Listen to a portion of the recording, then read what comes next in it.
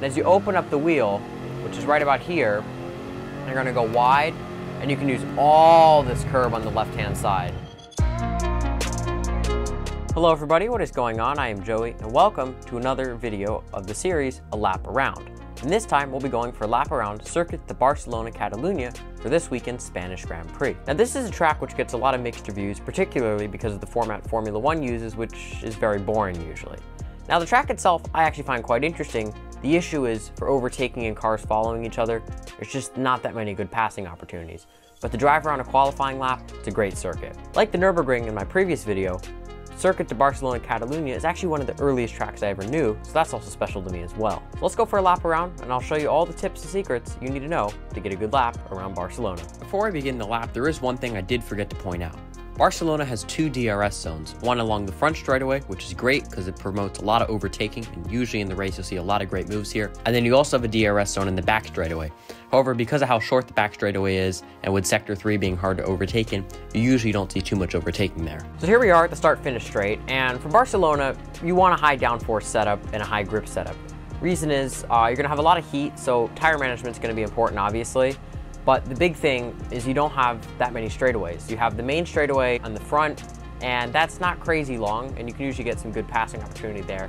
And the back straightaway is very short. And also, as you'll see with turns like turn 3, which is high speed, in order to get a good exit for that little mini straightaway between 3 and 4, obviously you want to be carrying as much speed through there as possible. Same can be said about the turn before the back straightaway. Now as we go down the start-finish straight, one important thing to note, it's actually going to be slightly downhill. Now it's not a massive downhill like a track like Portimao, but it's still important that you want to make sure your brake bias is set right. Now personally, because you're going to be braking in a straight line, maybe a little bit of trail braking on the end, you can kind of have it in a mid-range regular setup. And you're going to be braking right past the 100-meter board, and then you're going to be turning in. And what's actually interesting about this track, about turn 1 in particular, it's slightly banked. It's not much, it's a few degrees, but it's enough to the point where you can actually get the car rotated pretty easily. And the first couple turns, you really want to prioritize turn 2 because that sets you up for turn 3, which is right before the end of the straightaway. And turn 1, you only want to prioritize if you're overtaking in particular. So for turn 1, you do not want to hit this curb on the inside. The reason is you come off the banking and it's very bumpy, and it's going to throw the car offline and potentially off the rubber or into the marbles for turn 2. Now after turn 1, you're going to want to point the car in a straight line. And the idea for this is the track's actually going to be a little level, and what you'll do is if you hit it just right, the car will sink in right before turn 2. Now the curving at turn 2, some people use. Personally, I really don't like to because again, you go from that little bit of banking into the flatness, and it's just a very uneven bump. And the whole idea is if you can set the car up nicely, right parallel to the curb, you'll be facing perpendicular for turn 3. Now as you exit right to the green cement bit, the important bit to note is it's going to be slightly uphill, so obviously you're going to want your brake bias continuing that center motion because you're not going to get any elevation changes that are significant yet. Turn 3, you're going to want to move the car slightly out, but I would recommend 40% over. So we're still pretty much to the right of the track. And for turn 3, which is a very high speed turn, and flat out in the new cars, in this car, which is a 2017 car, it's not going to be flat out. Want to be as smooth as possible with the wheel, as little movement as possible, and you're just going to want to gradually open up the steering so you can be carrying as much speed as possible because there's a little straightaway between 3 and 4, and what's nice about the curbing exiting turn 3, you can use all of it. So coming up to turn 4, this is a great part of the track, and personally Sector 1 of Barcelona is amazing. Now for overtaking here, you don't really see it much. Sometimes drivers go down the inside, although Daniel Kvyat in 2019 went around the outside of Kimi Räikkönen, which is a fantastic move. Now, the important thing with turn 4, as you'll note if I switch the camera view, is you can see on the left side, there's a lot of marbles. In particular, it's a very high graining corner, so if you're managing your tires, this is a very important corner for that. But also, there's a lot of grip on the inside, so you actually don't need to have to use the whole track. So, you're going to be carrying a decent amount of speed, and you're just going to want to set up for your exit. And so usually you'll just stay inside and then kind of hold the steering wheel in the right position. Don't go all the way to the left, even though that'll get you a better exit, because you have this hairpin coming up. Now, this is where we start seeing the elevation changes, because from turn 2 all the way to 4, you're going slightly uphill, but it's not enough where you notice it. But all of a sudden, when you're coming up to turn 5, you're actually going downhill. After here, since it's downhill, obviously you're going to want to have more engine braking. But the important thing is you can slide your brake bias a little rearwards as well, since you're going to be trail braking a little bit, especially on an overtake move, which this is a good spot for it. Obviously the important thing, getting your downshifts right and setting up for the exit here, because you're gonna have a lot of speed you're gonna be carrying from here. So from here, you're just gonna wanna be very smooth with the wheel, and it's a very late apex turn. And if you set it up right, you can use pretty much all the curb here, although I wouldn't recommend going into the green bit back there, simply because it's very, very bumpy. So as you can see with the green bit, if we take a closer look, you can see it's actually pretty bumpy over the red and white curb. And if you go all the way out to the green bit, you're just pretty much fighting the car, and my steering wheel is an interesting reaction to that. Now this section right here is easy flat out, and you got a slight left-hand kink, but the important bit is to cut your distance. So you're gonna move all the way over to the left, and then point the car in a straight line, so you can be all the way on the right. And then you're coming up to this next section, which is a bit like Aqua Minerale at Imola. Reason for that is you have a left-right, and it's slightly uphill. Now the important bit is to carry as much speed as possible. However, you do want to use a lot of curbing here, but the important bit is not too much. Because if you look closely from the front view, you can have the red and white curb, which is fine, the green, which is fine, but if you look right there, you have a sausage curb. Now, for those who don't know about sausage curbs, the whole idea of sausage curbs is to prevent you from abusing track limits, and the whole idea is to just keep you on the main part of the track and not use all the curbing or cement runoff. So if you run over them, they're very bumpy, it will very much upset the car, and you'll have a horrible setup coming up for the back straightaway. You're gonna wanna go as close to it as possible, but do not hit it. Now from here, you're still flat out. An F1 car has plenty of downforce for this section, and then you're coming up to this turn, which is almost flat out. Sometimes you can take it flat out, depending on what tires you're on, or if you're managing tires or not. Now one important thing people often forget about this turn, it's actually slightly a blind turn. As you can see, you can't really see your exit point. So you really gotta be confident on your turn in, make sure you set up for that late apex. Now, like I said, this is almost flat out, and in qualifying, it'll probably be flat out. So the important bit is making sure you use all the curb on the exit. Now, as you're coming, it's actually pretty straightforward, red and white curb and then the bumpy green bit. It's not horribly bumpy, unlike the earlier section, so you can actually use it. And now you're coming up to this back straightaway. Here, you're gonna wanna set the brake bias slightly forward because there's no steering involved.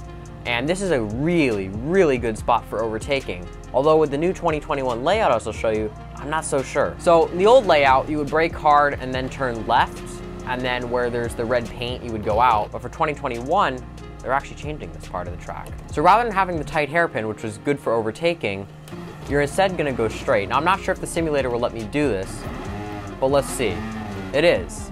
So this is the new part of the track. Now through here, your apex is actually gonna be pretty late. It's right about here, but the whole point is you wanna open up the corner, because you can see, you can carry quite a bit of speed, and then you're gonna be rejoining the track. Now for right here, the important bit is setting up for this long right-hand turn. Now personally, this is one of my favorite turns, particularly because you can get really close with other cars. Now it's a long double apex turn, and there's a very important way to set this up. Now you're gonna be braking before this turn, obviously. However, you're gonna wanna downshift in the middle of it to slow down, because the turn actually tightens up a little bit. You're gonna wanna come as close to the curb as possible, and then open it up. And as you open up the wheel, which is right about here, you're gonna go wide, and you can use all this curb on the left-hand side. Now this is the section which really, in my opinion, ruins the track. In the old layout, you continue going straight, have sort of a 90-degree right-hander, although it's a bit rounder, so you can carry quite a bit of speed. But the current layout they use has this weird setup of two chicanes that are identical, and it personally kills the racing because you can only go single file through there. And obviously if you're trying to follow or battle someone, not really gonna work well, especially in a modern Formula 1 car with the amount of dirty air they have. So this turn right here, you actually carry quite a bit of speed, use all the curb, and then you can see from the rubber marking, you're gonna keep the wheel pointed right, so you're not gonna go all the way left because you have the double chicane. So the double chicane, pretty hard in the brakes here, slightly downhill, so again, turn up your engine braking, set your brake bias a little rearwards if you have to, and the whole important thing is not to carry too much speed. Now obviously, you wanna go as fast as possible because your straightaway's coming up, but if you carry too much speed, you're gonna hit the sausage curbs.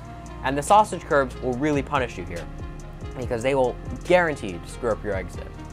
So you're gonna wanna use the red and white curb, as you can see, but do not hit those sausage curbs. Now from here, bad habit a lot of people have is they start turning in way too early for the second part of the chicane. And as a result, they end up either hitting the sausage curb or going fully over it and bottoming out the car. So personally, what I like to do is just remind myself, okay, wait 1 second, now turn in. And what that does is it sets you up nice and parallel to the sausage curb. Now through here, you want to be as smooth with the steering as possible, because you can use all this curb on the left, but again, be careful, yellow sausage curb. So ideally, like the Red Bull ring, you're just gonna wanna put your tire nice and parallel with it, and maybe bump it if you want to, but don't go over it, because it's gonna upset the car. Now this right-hand turn is flat out, without a doubt in a modern F1 car, but the important thing is, don't turn in too early, and also don't hit this curb on the inside, because it's slightly banked and it's very bumpy and it'll upset the car. Once you exit the final turn, you're gonna see this curb on the left. Now, depending on the car, you might need to use it or you might not. Usually in a Formula 1 car, you just use the red and white bit because you have plenty of downforce and grip available. But it's not too bumpy if you do make a mistake and need to use it. But most of the time, you're not going to. But what's good about this is it allows you to carry a ton of speed and get a good exit for the straightaway, which obviously, turn 1, as I mentioned, that's where you're gonna have your best overtaking moves. Another part I did forget to mention about Sector 3 in Barcelona is the fact that it's very easy to overheat the rear tires, and this starts coming off the back straightaway. If your brake bias is set too far rearwards and you get a little bit of sliding, it'll be very difficult to manage the tires through Sector 3, because you have the long double apex right-hand turn, that's very crucial for managing tires, and then with the double chicanes, obviously you're going to want to manage tires there, and exiting onto the front straightaway, you're going to want to carry as much speed as possible, but again, you don't want to get any sliding from overdriving the car. So now I'm going to take you for a hot lap around the track, so you can see what it's like at full speed.